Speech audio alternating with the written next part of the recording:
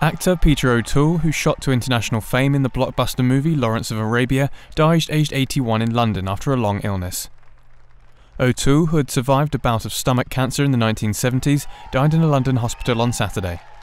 O'Toole's striking good looks and charm sustained him through a stage and film career of more than 50 years that swung wildly between triumph and disaster.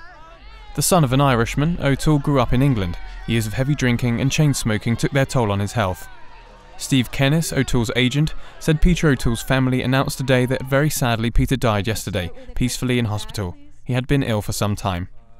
Kate O'Toole, his daughter, thanked the public for what she described as an outpouring of love and affection for the late actor.